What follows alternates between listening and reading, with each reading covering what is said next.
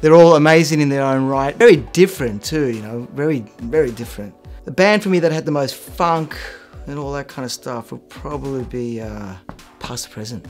You know, their live shows as well, they're still really cool. But all those artists are really great, but if you just ask me on the spot, probably PTP. It Was Written for Me is my favourite. So that Life of a Gun, If I Ruled the World, I still just recently found out Black Diamonds and Pearls was the lyric on that Lauryn Hill was singing. I never knew what she was saying. Mac Time Rules the World or something like that. Black Diamonds and Pearls. But that Nas record for me is the epitome of incredible songwriting, hooks that were just insane. I've seen Cold Nights and Bloody Days, Bullets Sprayed, They Used Me Wrong, so I sing this song to this day. All that stuff, the way he puts together his lyrics, man, The Life of a Gun. I think how you can transport an inanimate object to make it have a personality and a life, that to me is genius. I was bored one day on Instagram. See, these are many faces of Andrew De Silva. I had no control over that one, but this one, I wore hats for a long time because I had a shaved head for like 14 years. I don't have the shaved head. The CDB days, where's the shaved head? There.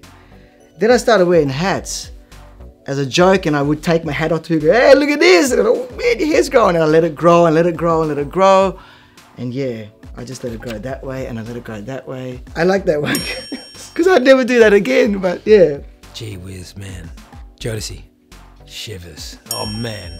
That whole, I mean, to go from clean cut fellas in suits, purple suits, but suits, to going, I remember when they first received their first Grammy, they came and people were expecting these Forever My Lady, you know, guys to come out slick and come up to stage, and that's when they just did their next record.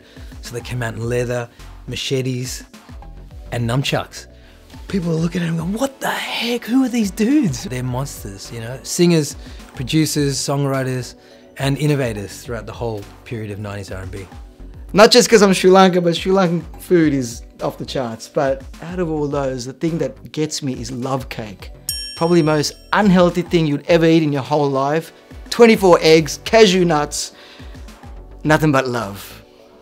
So when someone makes a piece of love cake, it's only about that big.